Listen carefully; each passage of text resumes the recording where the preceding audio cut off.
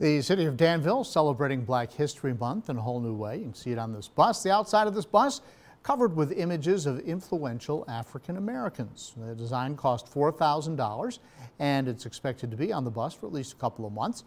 Danville's transportation director says he got the idea from other cities.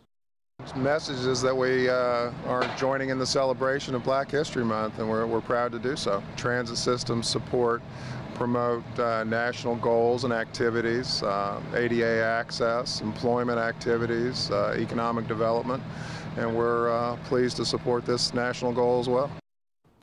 And there are also displays inside the city's bus terminal. They have information about each person on the bus.